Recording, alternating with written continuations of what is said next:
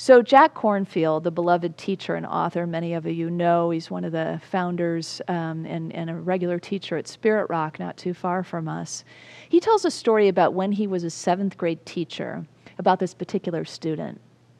Shay was one of his students, and he said that she was his most difficult student, that she couldn't even follow the most basic of directions, like stay in your seat or raise your hand when you have a question, you know. It's not that she couldn't, she wouldn't. And so he said that we were always jockeying for who's going to control the classroom, me or Shay, you know. And he tried everything he knew to try. He tried incentives. He tried consequences. He called her home every week, but no one ever answered. He learned that she was being raised by her older sister. He was just at his wit's end, so he went to the school counselor, and he told the school counselor everything he tried.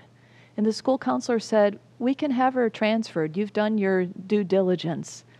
We'll have her transferred to another classroom." And he said, "But I can't do that. She's my student." And so he shared that in the teacher's lounge, and the teachers were very, very grateful that he was willing to keep this student. So he said it was the last day of 7th grade, and Shay scurried out of the classroom ahead of the other students, and the classroom was now empty. And he was sitting there contemplating his failures, the ways that he had not really served this child. And she came back in. And she said, I couldn't think of anything to give you. This is the only thing I could think of. And she handed him this slightly misshapen bowl, the kind, he said, that kids make in art class. And he turned it over, and it had her initials etched in it.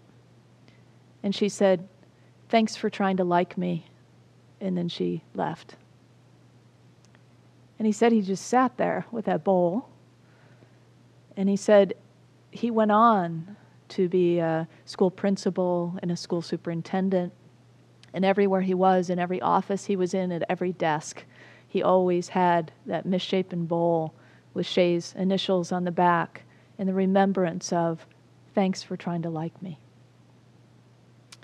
If we can offer an olive branch, you know, if we can offer somebody a patch of blue sky, somebody who's darkened in their hearts or disappointed by life, crushed by lack of disappointment, if we can be the ones who say, "I'll take that high road of kindness, I'll commit to kindness in every situation, without knowing what a person's circumstances are, I'll still be the presence of God. I'll still be the presence of kindness."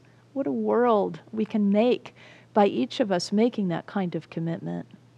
Will we keep it every time? Of course not. We're going to have our times when it just doesn't show up for us in that way because we're going through our own stuff. But if we make the commitment, we come back to it time and time again, like anything we practice, and we can be more effective at being kind, and kind to ourselves, by the way, in the process. So kindness is really, I think, something for all of us to aspire to.